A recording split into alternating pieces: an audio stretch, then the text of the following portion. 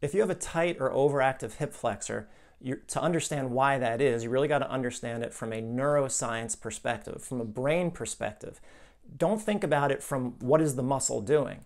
You have to understand the muscle's behavior as dictated by the brain. So you have sensory input that goes into your brain through your vision, through your auditory system, through your brain's perception of its own movement or your body's movement, and then from signals from the ground. These are all vestibular signals that your brain uses to figure out where it is, because your brain is blind. It's just trying to figure out incoming sensory input. So you have the incoming sensory input, you have the brain that processes that input, and then you have the muscular output. If you have an overactive psoas or an overactive hip flexor on one or both sides, you have a faulty processing issue, which is based off of faulty input. The muscles don't tighten up by themselves. They don't live in a vacuum. So to understand how to inhibit or turn off or relax an overactive hip flexor or psoas, you have to understand how the brain experiences movement and breathing. At the end of this video, there's a 20-minute interview that someone did with me where we talk about the impact of rhythm on the human brain and the human body. Everything in the body, everything in the universe, really, is governed by rhythm. And I talk about all of this in that 20-minute. But what you got to understand is the hip flexors and the psoas respond to rhythm. So the left AIC pattern, as discussed in Myokinematic Restoration, it's a postural restoration course. This left AIC pattern, the muscles that you have to inhibit to get the pelvis out of the left AIC pattern, to inhibit this position, to get someone's pelvis neutral again, you have to inhibit the left psoas and the left rectus femoris, which are acting in concert with other muscles to hold the left side of the ilium forward, which orients the sacrum and the lumbar spine to the right and puts us into this position of right dominance. PRI calls it the left AIC, right BC, right TMCC pattern. I'm just focusing on the position of the pelvis right now. To get that process to change, to get this pelvis back so it can turn to the left so you can get on your left leg appropriately, you have to inhibit the left psoas and the left rectus femoris and facilitate or activate the left hamstring to do it. Now, this is the thing. Do you actually need a left hamstring to inhibit the overactivity of the left psoas and rectus femoris, which are keeping this pelvis oriented to the right? In fact, well, you do, but not in the way you think of it. And I'm going to show a typical PRI technique a little bit later that is all about using your hamstrings to pull the pelvis back into a neutral position. But the point I'm getting across here, and I'm trying to, and I know it's going to be out in left field for a lot of people, that inhibition of a muscle, releasing a muscle is allowing, this is a definition, to release, allow something to move, act, or flow freely. When you're in this left AIC pattern, your body is not flowing freely. It's not flowing. Remember that word, flowing. Inhibit. The word inhibit, this is why it's a better word. To inhibit means to discourage from true or spontaneous activity. So if you are inhibited, if your hamstring is inhibited and your psoas and hip flexor are overactive, they are inhibiting your ability to flow freely, especially through the operation of inner psychological or external social constraints. So your behavior is inhibited by people telling you to shut up, to go to school, to learn this and not that, to be seen and not heard. You're all being inhibited. We're all being. Most of our issues are coming from childhood. There's still no doubt in my mind.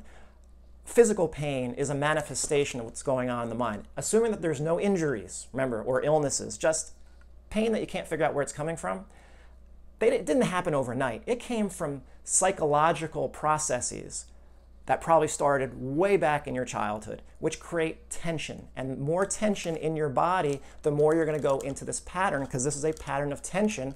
But when you get tense, you don't stay in the middle and you don't go to the left. You go to the right because of that bigger right diaphragm and how our brain functions. We are right dominant humans. And this is what the PRI testing is showing all the time. And the test that I show, this adduction drop test, which I've shown a million times on this website or on this YouTube channel, that is a test to show that the left side of the pelvis gets stuck forward because of the overactivity of the left psoas and the left hip flexors. But that is a neurological phenomenon. It is not a physical issue in and of itself. Yes, the body changes its position and gets shifted into this awkward posture, but it's coming from the brain. Remember, sensory input, processing output. The input does not have to be physical. It could be simply mental. Stress and tension will change your breathing. That will, once you lose your diaphragms because you're neck breathing, well, this pelvis is going to tip forward because the left psoas, which is integrated into the diaphragm, is going to become tense, and it's going to put you in this position. So you end up in this position for a multitude of reasons: psychological, respiratory, and also inappropriate compensatory movement. There are two stages to changing the behavior of a psoas in a hip flexor. First, you have to inhibit it or release it. That is a neurological process, and then you have to retrain it to do the right thing. Inhibitions, let me just go through two different. Stretching, forget about it. Stretching is dumb to your brain. Your brain doesn't learn anything from stretching. Remember, to change a muscle's behavior of a hip flexor and a psoas, you have to change its input. You have to change how your brain is using it. Simply stretching the muscle won't change a thing. What do humans do? We walk and we breathe. And your hip flexors and your psoas are both directly tied into walking and breathing. Your psoas is inseparable from your diaphragm. So you cannot, and I've made videos about this, and you can see a dissection. When you pull on the psoas, the diaphragm moves. And we're mostly talking about the left side right now, but of course on the right side it's the same thing, and the diaphragms are two different muscles. They're not the same muscle. So if you cannot breathe with your left diaphragm, which someone in this left AIC pattern, right BC pattern that postural restoration is always talking about, if you don't know what postural restoration is, this might be a little confusing to you. It might seem kind of out there, but this is how the brain and the body exist. You have a psoas that is directly tied into the diaphragm. If the left diaphragm cannot act as a pumping muscle, if you cannot diaphragmatically breathe with the left side, the psoas cannot release. It cannot let go because the diaphragm is directly influencing the use of that left psoas and the hip flexors overall. So what we have is we have to inhibit that activity, that overactivity of the left psoas and the hip flexors through breathing and movement, which is what PRI is all about.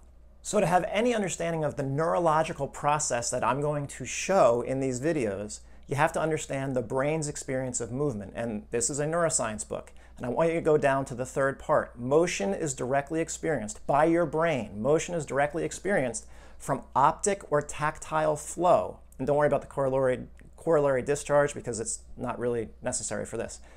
Optic or tactile flow. Optic flow is your brain's perception of the environment moving past you as you flow through it. Tactile flow is your feet hitting the ground. It's getting tactile flow, which needs to be rhythmic. People who are in a left AIC pattern, which is essentially everyone that comes to see me for pain, they are offbeat. Their tactile flow from their feet is not equal on both sides because their body weight is shifted over to the right.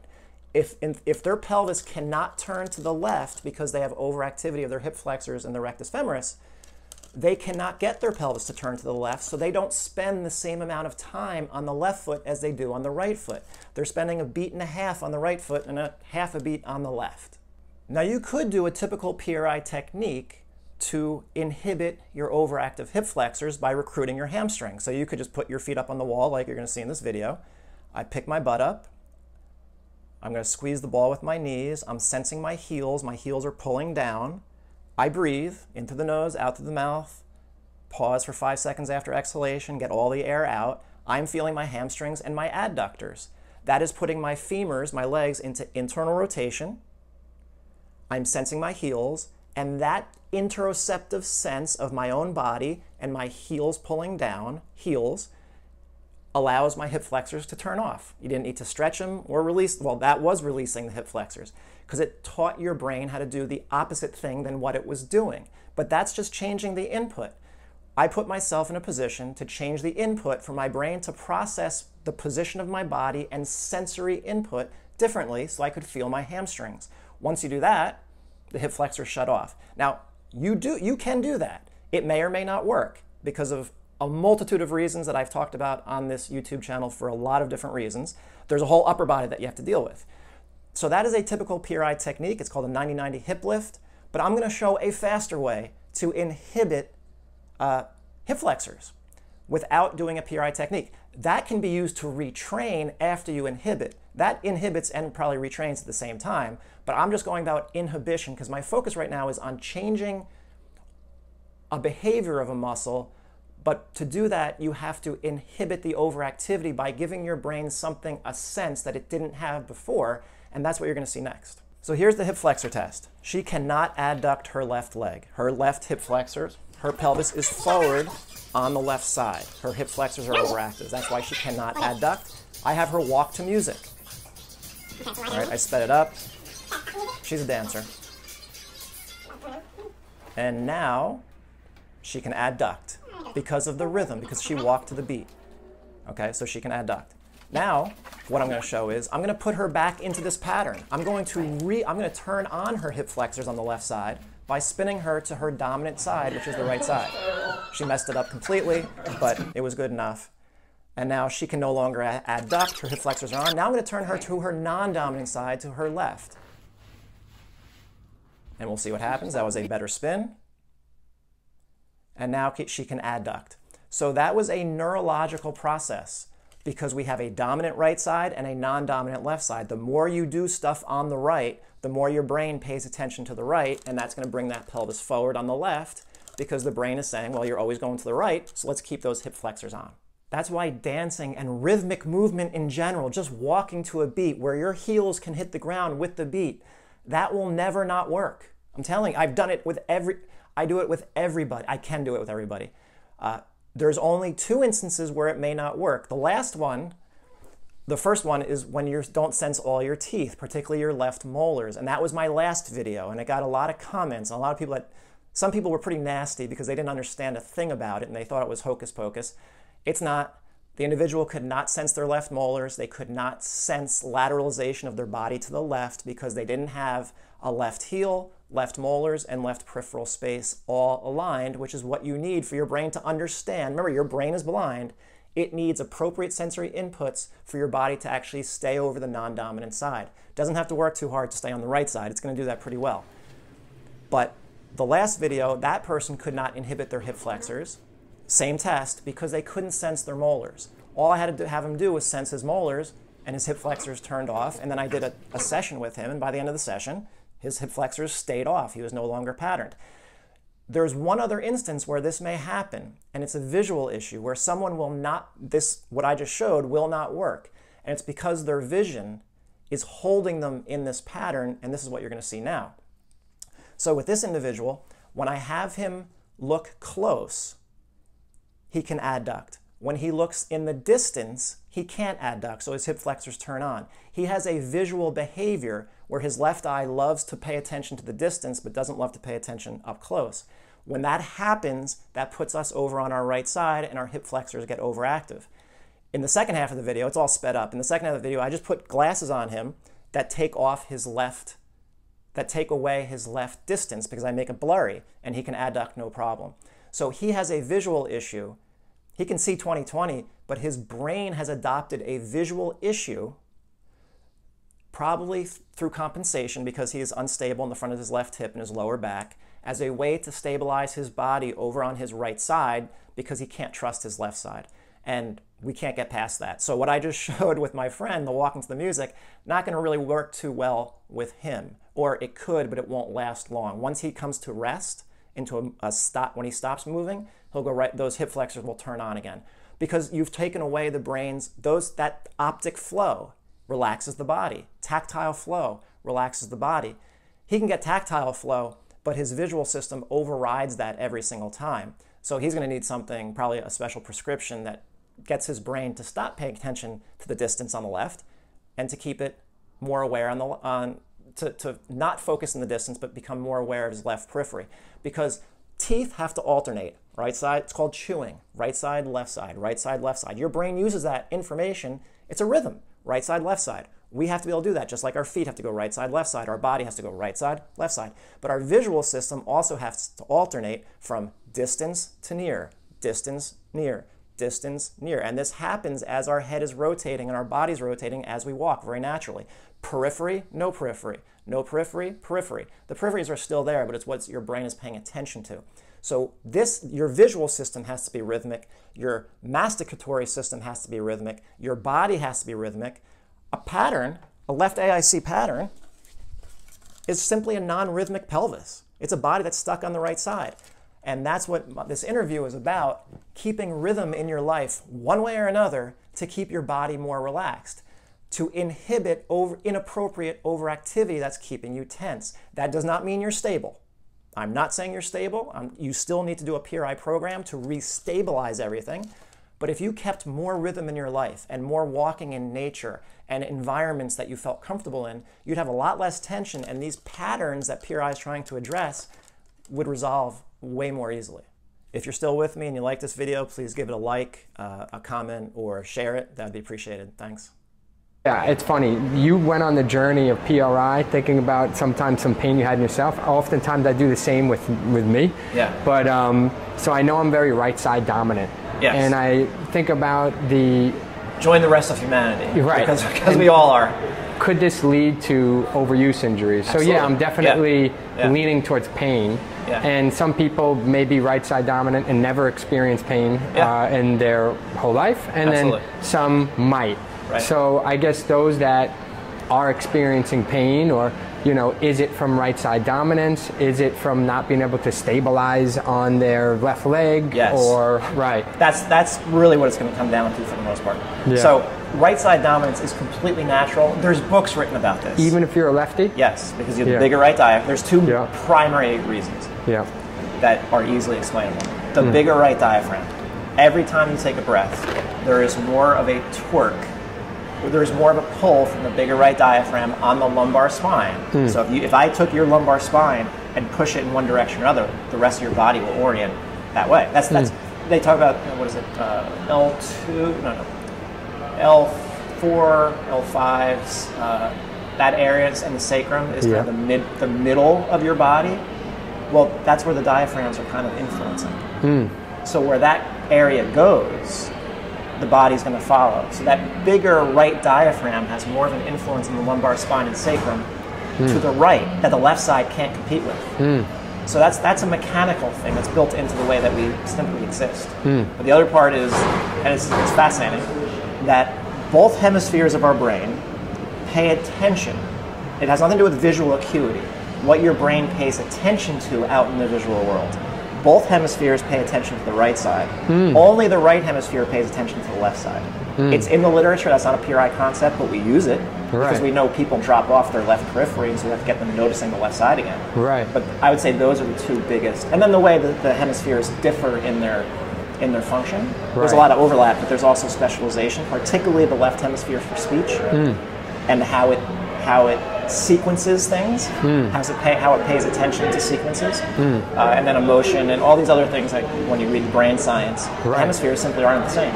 Right. There's a lot of overlap, but there are some specializations for each hemisphere that will influence the way that we move and this right side dominance. And 90% of the world is right-handed. The vast majority will kick with their right hand. There's a reason for that. So right side dominance is the norm. It's not a problem until something happens that you become so right dominant that you're no longer really getting on your left side anywhere close to appropriately. Right. And at that point, you start to develop instability, particularly through the left hip, and because you're never fully on it. Because your pelvis never fully goes to the left. You'll put your weight on your left leg, but until you can, now this is where you could kind of talk about biomechanics. Right. If you can't get that pelvis congruent with the femur, you're not really using your left side the way it needs to be used. And over time, as you play sports and you develop a lot of force to push forward, but on your left leg, you never use that left leg properly, you're going to start to overuse the compensatory muscles to help stabilize things, which will be the hip flexors and lower back muscles on the left side, and eventually the neck. And that's where things become dicey, because the more you overuse those hip flexors and your lower back, it holds you rigid, but not stable. And there's a difference, as we were talking about before. And that's where, the more unstable that left hip becomes, the more pain is likely going to occur. So I often talk about like yin-yang, accessing the spectrum. It almost sounds like just having access to that left side. It doesn't have to be equal to it will never be equal. Right? And it will never be equal. No. But having access to it and being able to access it in some form of way, I think would be the key there. Yeah. With the appropriate muscles. Right. And we know, because that's biomechanics. You can go there. Right. What are the muscles that have to be used appropriately in left stance? You need a left hamstring, the whole complex, the left adductor, the left glute medius, particularly the anterior portion, and your left abdominals, your left internal obliques. That's what's going to stabilize the pelvis on top of that femur as you swing the right leg forward. Yeah. And that's what we lose. Ever since I took PRI, I've always had it in the back of my head, and still, even when I'm doing dishes, if I'm having a conversation, I'm like, wow, I can shift onto my right and I can feel it. I mean, I'm also an athlete who's right side dominant, so I might even be more right side dominant than the average. Absolutely. And so if you throw a lot with the right hand, I punch, I do martial arts, but and then I go to shift to the left. I'm like, oh, it gets me so frustrated because I can feel the big difference. I'm not able, like, I really have to focus to get like an adductor on. I have to focus to kind of, like, my foot is always kind of, you know, I don't know if the camera could see this, but I'm forgetting the term, where you're supinated or supinated, right? Correct, supinated. I feel like supinated on the left a bit, where I'm not able to really kind of pronate enough to get the knee to line up over the ankle, and I'm kind of like pronating and abducting and shifting back, and I'm like, it's in my head. You're trying to get the sequence of events to occur. Right. But something on the dominant side is not letting that occur. Okay. It's not an issue of the left side not knowing how to work. The issue, it will work without a problem once the dominant side lets go fully. It's never about the left side working harder. It's about inhibition of the overactive right side. And then there's one area, particularly on the left, your left lower and middle back, that has to be inhibited also. And inhibition is really a neurological process of the brain learning to not use something inappropriately. It's not about stretching. Right. It's a neurological, it has to resense how to be in a position appropriately. But to do that, sometimes something on the right side is just not letting go completely because the brain is still saying, I don't trust it. That left hip, a little too unstable. Right. So I'm not going to risk it. I'm just going to stay over on this right side. Right. Which is, it'll work, but it doesn't work optimally. Right. It's still keeping you upright, and you're moving forward, but not optimally, and that's the problem. And that's when you start to have to use compensatory strategies. Not something the brain is using a strategy. It's just moving you forward on a body that's still just over to the right too much. So when it comes to rhythm and dance, so a big part of the conversation I wanted to have with you today is around that. In a couple of my last podcasts, I often ask questions such as, like, should people experience the world more than be in a gym setting, and things in that realm. But so bringing on the perspective of rhythm and dance, I saw some of your posts. It looked like you were speaking to the value of it. How could dance in particular help to, I guess, maybe fix some of these common malfunctions, or just help people to be better movers, or how does dance play a role in that? So it is complicated. It's actually very simple from a big picture perspective, that the human body is governed by rhythms. How we breathe is rhythmic. Our heart rate is rhythmic. Our hormonal fluctuations through the day is rhythmic, and they know this. That's actually a very good point. Right? Yeah. Certain times of the day, you'll produce more cortisol, right? Like, I think it's early in the morning, but it's your sleeping is rhythmic. Our brain, everything is rhythmic. Yeah. These are patterns. There's an up and a down, a left and a right. Sunrise, it's a wave. Sunset. There you go. Everything, and our brain entrains with that sunrise and sunset. Now, sunrise and sunset does not exist, because if you go out to space, that sun is going to be at you. There is no sunset or sun. You're just looking at the sun the entire time. Right. So that doesn't exist out there. Right. However, our brain entrains with sunrise and sunset, because it's a cycle, because of where the Earth is in relation to the sun. But our brain entrains with those cycles of light and dark for sleep patterns. Even nocturnal animals, they just do it the opposite way. So everything in the tides. It's rhythmic. It's gravity is from the moon. Me think. Yes, everything is rhythm. Right. Ups and downs, lefts and rights. All right, so everything flows. You can't flow if you're only on one side. You have to have two to flow. If the body doesn't have two sides, you can't flow. Right. So if you understand that from a big perspective, the human brain, that the whole body is governed by rhythms, various rhythms all at once, and the brain, the oscillatory activity of the neurons, is rhythmic. Wow. Different hertz, different speeds, all different. And there's books written about this, but that gets way too complicated. Just the point that the brain is also responding to rhythms, and it's run on rhythms. So the auditory system and the motor system are intimately linked. And I could just read it if I can find it.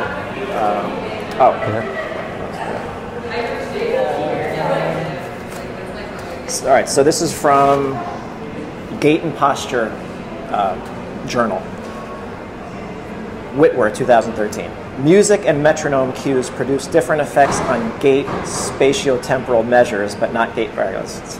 Forget about the title. But he says, sound and human movement are closely linked due to extensive connections between auditory and motor brain regions. This is typified in the spontaneous synchronization of rhythmic body movements, such as foot tapping and head nodding, to rhythmic music.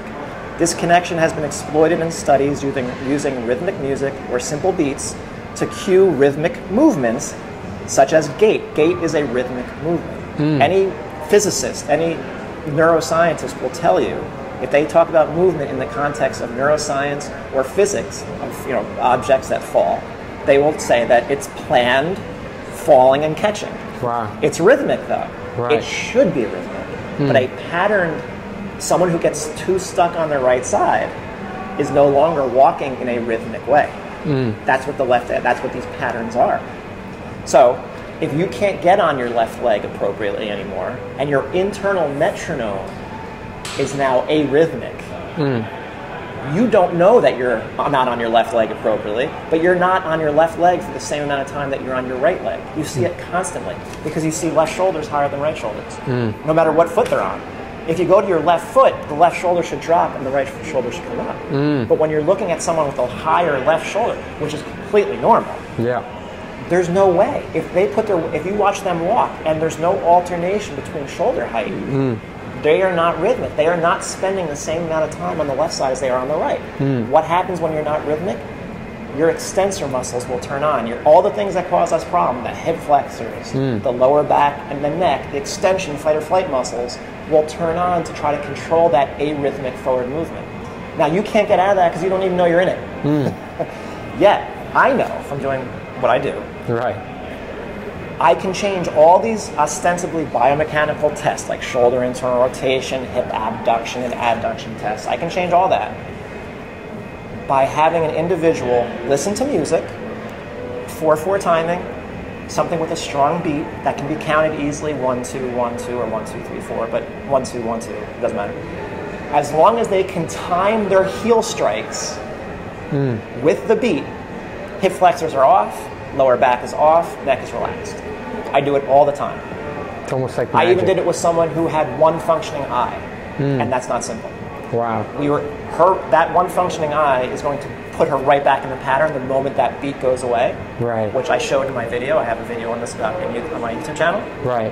I was kind of shocked that it worked. She called me from Connecticut. She's like, you worked with my sister. I only have one eye. That works. I don't know. I think it could help. And I said, I don't know, but we can experiment with music. She came down, and it worked. And I was kind of shaking. I can't believe this is actually working. Wow. That we got her brain to sense something different, and her body completely relaxed.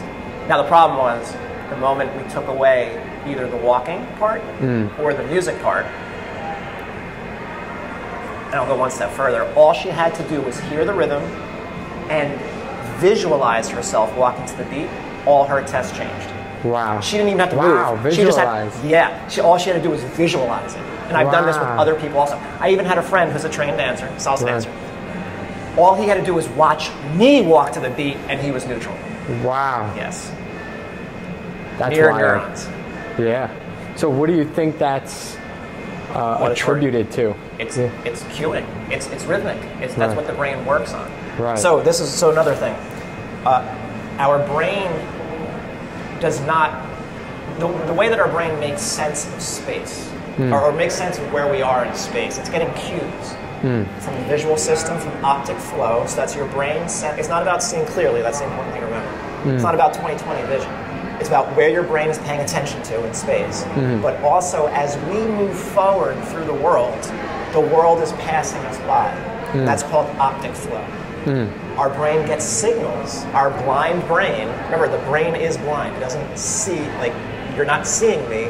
Right. Your brain is guessing as to what I look like based on the reflection of light off of me. I love it. And then past memories, because your brain you can't process anything without past memories and past instances working on that visual system.